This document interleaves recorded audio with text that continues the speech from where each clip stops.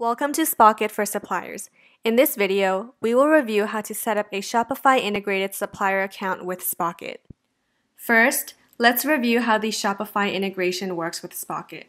When you are approved as a Shopify-integrated supplier, your current listings will be imported to Spocket. This includes the title, product images, description, and inventory. Any subsequent revisions to product descriptions or images will not be automatically updated on Spocket, but you can reach out to our support team to request a resync. If you add any new products to your Shopify store, those will automatically be integrated with your Spocket account. If your Shopify inventory changes, the inventory on Spocket will automatically update as well, allowing for easy inventory management. In addition, any price changes in Shopify will be synced over to Spocket too. All Spocket orders will be pushed directly to your Shopify store.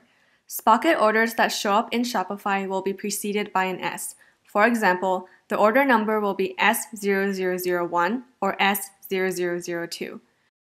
Every Spocket order will come with a branded invoice that you will need to print and include in your shipment. You can find this invoice on the Notes section of the Shopify Orders page. When you add tracking information in your Shopify store, this will automatically update in Spocket as well. Now that we've reviewed how the Shopify integration works, let's go over how to activate the Shopify integration. First, log into your Shopify account. Go to the Shopify App Store, search for Spocket for Suppliers, and select Add App. Then, you can go back to your Shopify store, select Apps, and enter the Spocket for Suppliers app. You'll be required to complete the supplier application form, and once approved, your Spocket account will be integrated with Shopify. If you're already a non-Shopify integrated Spocket supplier and would like to activate the Shopify integration, please contact our customer support team at support@spocket.co. Now that you're logged into your Spocket for Suppliers app, the next step is to set up your account. Select Settings in the bottom left corner. Under Account, you'll be able to see your store name, primary and secondary email addresses, as well as your primary and secondary contact numbers. Under Shopify integration, ensure that the AutoSync slider is toggled so that products from your Shopify store are automatically synced with Spocket. If for some reason you need to set a different product title or price on Spocket compared to your Shopify store, you can turn off AutoSync using this settings toggle. This will effectively turn off any AutoSync between your Shopify store and Spocket. However, inventory, orders, and tracking information will continue to sync. Under Getting Paid, please fill in your banking details. Under Shipping, you can set your flat shipping rate, what countries you can ship to, and your processing and shipping times. If you're unable to offer flat rate shipping, you can also set a different shipping rate for each product by going to My Products, then selecting Edit. Under Return and Refund Policy, please select the return policy you would like to offer on Spocket. For more details on how to set up your account settings, please refer to the How to Get Paid video in this supplier onboarding playlist. Now that your account has been set up, you're ready to publish your products. Please note that without your banking details set up, you will not be able to activate your products yet. You must activate your products in order for the retailers to be able to see them.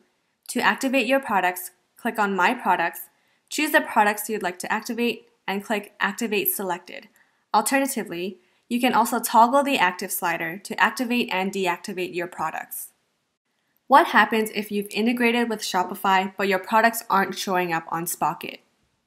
There are a few reasons why products may not successfully import from Shopify. The reasons include if your products are missing descriptions, if your products are missing images, for example, if you only set images on product variants and not the main product, if your product images are greater than 10 megabytes, if your product price is 0, or if your product title is less than 5 characters.